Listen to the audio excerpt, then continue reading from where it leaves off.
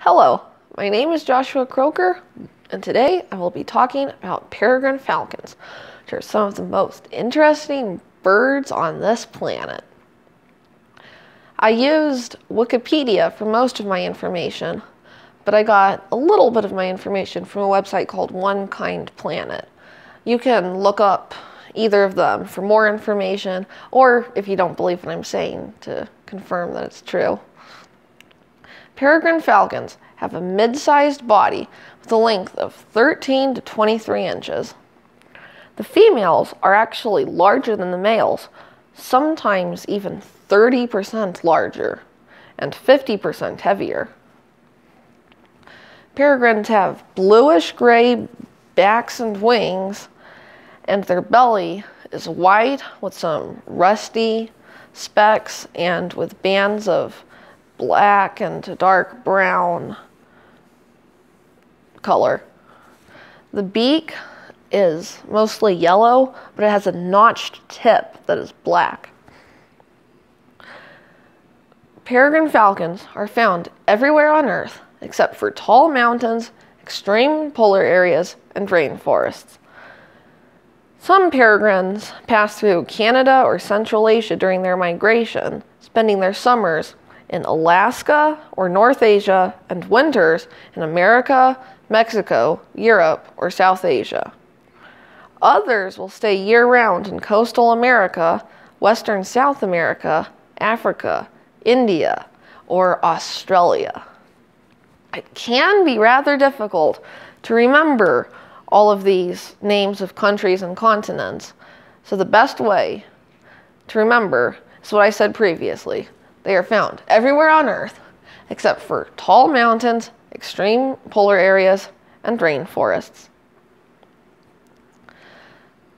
Peregrine falcons do not have many predators when they are full grown. The only things that eat them are eagles, large owls, and gyrfalcons. But when they are in the nest, they face more dangers. Other peregrines, ravens, herons, gulls, and owls are all threats to the nest. A nest on the ground also faces foxes, wolverines, cats, bears, and wolves. In the 1950s, 60s, and 70s, peregrines were threatened by pesticides and lost a lot of their numbers, but they have since recovered and are now off the endangered species list. Peregrines are territorial and keep their nests at least half a mile apart. Within their territory, a pair may use several nesting ledges.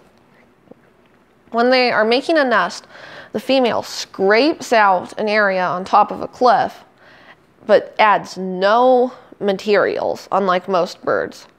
In their mating ritual, peregrines use a bunch of acrobatic aerial maneuvers, spirals, and dives.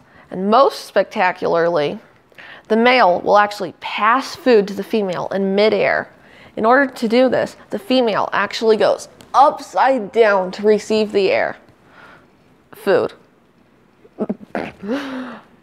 I've never seen this, but I imagine it would be quite a spectacular sight.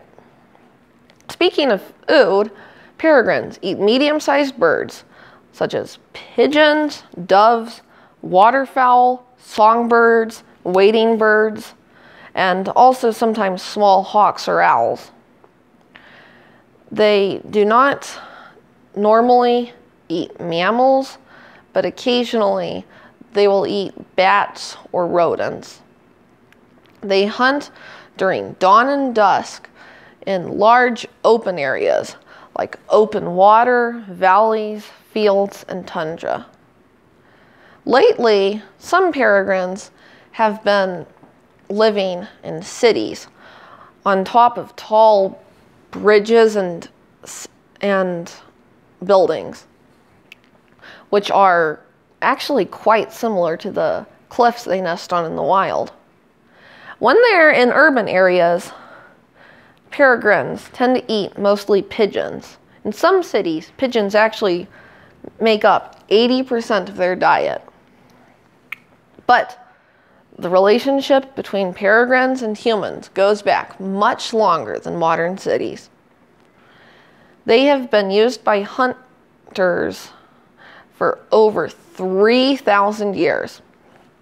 What makes them so popular? They are both fast and have a pleasant demeanor that makes them easy to train. In medieval times, they were kind of considered royal because they were used by princes for hunting. In that medieval hierarchy of hunting birds, only the gyre falcon was considered better, as it was used by kings.